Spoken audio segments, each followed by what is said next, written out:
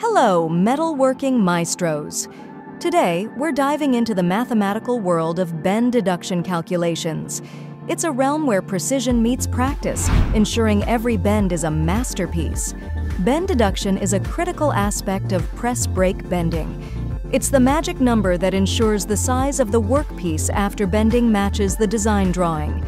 It accounts for the elongation and compression that occurs during the bending process. The bend deduction is equal to the difference between the total flange length and the total flat length.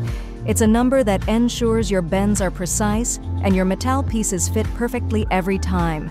To calculate the bend deduction, you need to know the material thickness, bending angle, internal radius, and the K factor. The K factor is the ratio of the distance between the neutral line and the material edge to the material thickness. The formula for the K factor is K arc TT, where T is the distance from the neutral line to the material edge and T is the material thickness.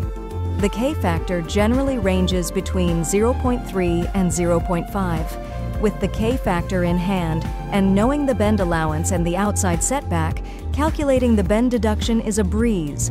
The formula is BD NOC 2 OSSB BA.